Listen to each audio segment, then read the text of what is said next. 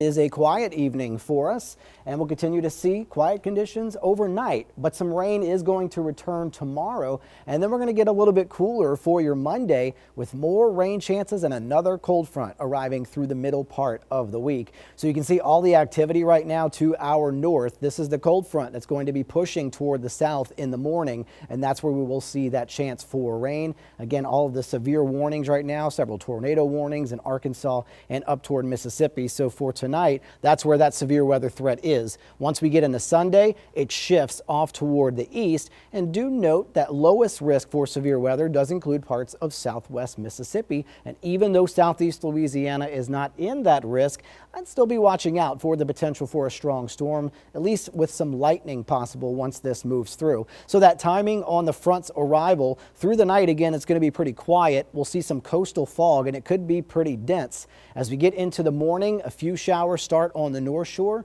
As we get toward the 8 to 11 o'clock time period, that's going to be your best shot for that rain and storm potential for the North Shore into Pearl River County. It pushes into the South Shore by 11 o'clock through about 1 or 2. That's where you could have some gusty winds and some frequent lightning. That will continue to push down toward the coast as we get into 2 o'clock.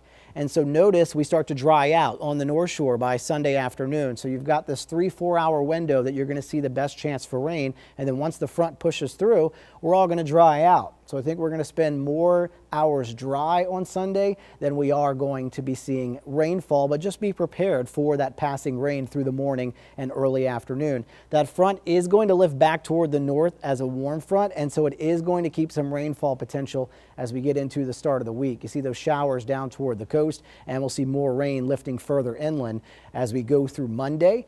And then into Tuesday and Wednesday, you see more scattered showers. This is 5 o'clock Tuesday evening. And then into Wednesday, our next cold front's going to come through. So some showers and thunderstorms once again, but we're going to welcome April on a dry note.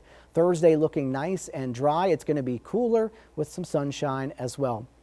Rainfall totals through Monday morning are going to be on the light side. It's less than 1/2 of an inch, but we're going to continue to accumulate as we'll have rain chances through Wednesday. But this is very manageable. It's not like the rainfall we had last week. So we're looking at under 2 inches for most locations from now until Thursday morning. But again, we're going to see that daily rain chance Sunday, Monday, Tuesday, and even into Wednesday.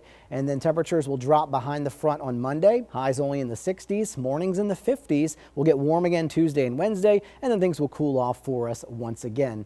If you're still suffering from your allergies, well, we still are seeing the moderate to high category for trees, weeds, grass, and mold spores. That rainfall didn't help us out too much. And so maybe this round of rainfall will be different, kind of give us a little bit of a break. And we'll get a break from the heat too. The high was 85. The record was 87, set just last year. So we're normally very warm for the end of March, apparently. You see high temperatures mainly in the 80s today. Biloxi only getting up to 79. As you see temperatures right now, it is warm and humid, those mid to upper 70s. So be aware of the potential for rain, possibly isolated storm going into next week. You see those temperatures back in the 70s, but then it gets much cooler Thursday and Friday. Hey, you may need a jacket Friday morning.